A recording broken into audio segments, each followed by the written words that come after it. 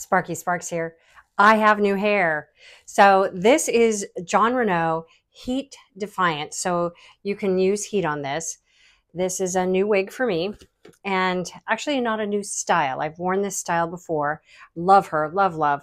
Her name is Drew and the color today is Malibu Blonde. And so if you remember when I reviewed Zara in 2 shades, this was one of the shades. So one of my new favorite colors. And the code, in case you need it, is 12FS12. So let's get started. So this is how it comes when it comes. I'm just doing a full unboxing for you so you get to see the whole thing from start to finish. So we take off the top and it has a little information card, beautifully packed. I like to save this card that comes on the wig so that when you store it, you can either store it in the box, and this shows. You can also put your picture right here. If you're like me and you've collected a lot of wigs, it's nice to keep them organized. Now she's bobby pinned in here. I'm working with one hand here. So let's see, we'll get her out of here. Looks like a shirt collar, kind of this number. So she's in here real secure. So as she's been shipped, she hasn't been jostled around. So we'll get her out of the box. Oh, this is awesome too. A new Jon Renau wide tooth comb. Very handy and very much needed. I put them everywhere so that I always have a wide tooth comb, because especially with the longer styles, you really need a wide tooth comb, not a brush. So this comes with a tag attached and you can just loop it off. I like to do that. I don't like to try on the hair with this on. I know it takes just a minute, but we can do this. How's your morning going? Mine's great. I'm in San Diego today and it's a little overcast out, but enough light to do some video. I really love Jon Renau. There's something about these heat defiant pieces that really hold up. So I saw a reviewer talk about silicone hair mask, and that has saved my Zara that I accidentally washed in the washer. So I get silly sometimes and accidentally it ended up in there. So the tag comes off. Now, as we start, let's look at the inside first. So we have all this open free parting space.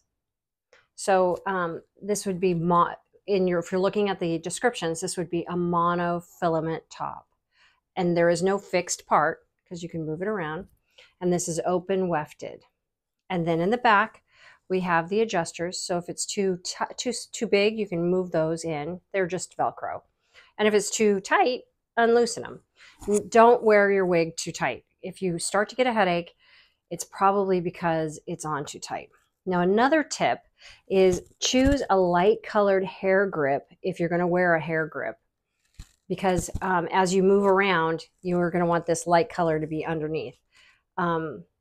If you wear a dark wig with a light color, it doesn't look the best. So keep that in mind. So now what I like to do, she's fresh out of the box. So we're going to shake her out. She will shed a little bit, not to worry. And you can see my hands are coming right through. So that's how open it is. It's very, very breathable. Now to put her on, we're going to look for the tag in the back. And we're going to put our forehead in. This is the lace front. And you can see it's nearly see-through. And this is what's going to give the illusion of it coming out of my scalp. I always like to tease, well, one of the rules of thumb is either 3 fingers or 4 fingers. And you can see my hairline is much higher than 4 fingers, always has been, nothing changed. It just is what it is. So when I don't wear wigs and I wear my bio hair, I usually have bangs.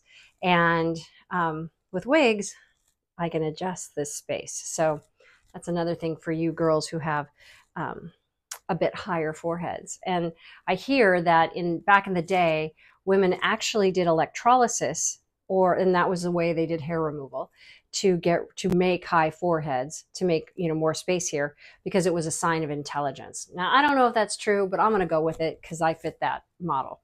Anyway, so we're going to dive our forehead in here.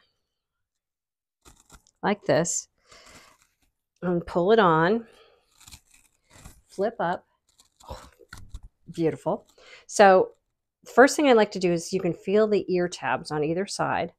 So hold on to those and kind of squeeze them into your temples. Next, we're going to take the nifty comb, and I like to wear my hair parted on the left for the most part. And then we're going to gently comb her out. Look at this. This is what I love about this wig, this style. This is Jon Renau. That's the maker. And the style is Drew. So you can see there's little wispies and little flyaways. But right out of the box, right? Just gorgeous.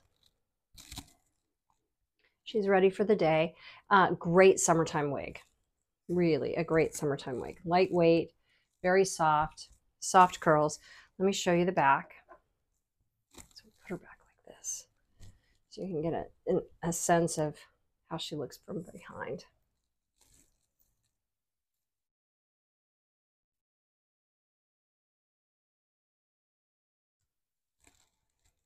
So again, this is Drew in the shade 12 FS12 or Malibu Blonde. What do you think? Tell me your thoughts. Check out the hairline. This is what I'm talking about with that lace front. And it goes from here to here. So if I want to pull it back, like some of my friends do in Texas, I can do that and clip it up high. I can put it in a low pony or a pony right here, high up, you know, half up, half down. That's pretty. I can wear a visor. I can wear a hat if I want. Typically when I golf, I just wear a visor to keep the sun out of my eyes because I already have sun protection with my hair hat.